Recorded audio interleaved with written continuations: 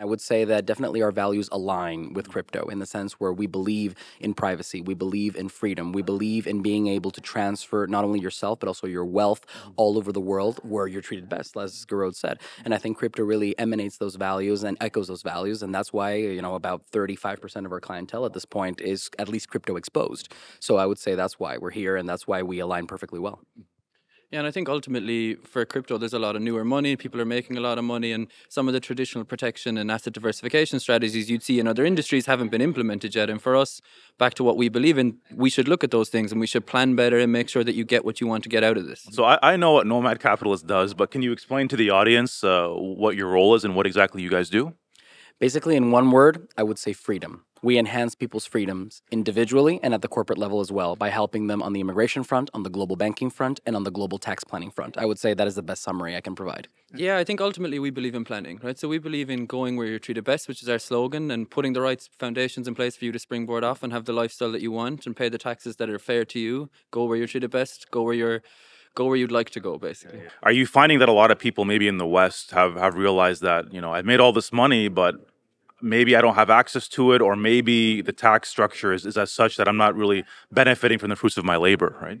Definitely. I think when you see newer wealth, you often, as Garode said, see a lack of strategy. And so it's a great thing that the wealth was accumulated, but there's often oversight when it comes to asset protection, when it comes to tax optimization. And in many cases in the West, people tend to overlook the fact that the West might be great for certain things, but there are great options that are beyond your borders, right? So Latin America, Southeast Asia, even Africa might be right for the right kind of person. Also within the West, there are countries that offer things that others don't. For example, we're very known for telling people that Western Europe might be more tax friendly than you might be led to believe. What else are the main sticking points for crypto investors? Why are they rushing to your services? Is it to have that access to a more global marketplace? The ability to take my treasure wallet anywhere I want to go, take my wealth anywhere I want to go. Is that the main motivation, or are there other pain points that you see from your 35% now who are crypto exposed? I would say caution about the future. I think that Nomad Capitalist for many people acts like an insurance policy, right? So right now, they might have something that is working to an extent, but they are worried about what may happen 5 years from now. For example, this year we have elections in the US. We've just had an election in France. We've just had an election in the UK. Politics has an impact, and many people are starting to realize that they don't necessarily have to be there when certain policies that they may not agree with are enacted. And that's why they come to us and they say, well, maybe I'm not ready to go now, but I want to have the option for either me, my money, or my business, or all three together to relocate to a place where we feel we're treated best. I think another big one is lifestyle. Like, people are starting to look further into the future and further beyond their borders and saying, okay, I might want to live a different way. I have more freedom. They're not tied to a specific place to make their money. If you're an all-in crypto investor, you can pretty much go wherever you like. And my boss said to me a very long time ago, Mr. Henderson, he was like, there's 216 countries available to you and you think you were born in the one for you. It's time to go and see.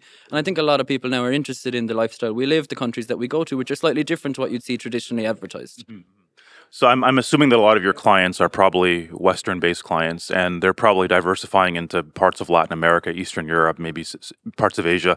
Can you kind of just tell me maybe a typical profile of your typical crypto investor? No, we deal with clients from all over the world, and part of that is because we have a staff that is also based all over the world and multilingual. But in the case of the North American client, I would divide them into two major categories. The Plan B clients, maybe if you're watching, you're in Montreal, you're in New York, you're in Miami, and you're thinking, maybe I'm not ready to go now, but I want to go in the future. You're a kind of client, and we'll set up some structures for you. We'll look at asset protection. We'll look at optimization without necessarily you relocating anywhere right away.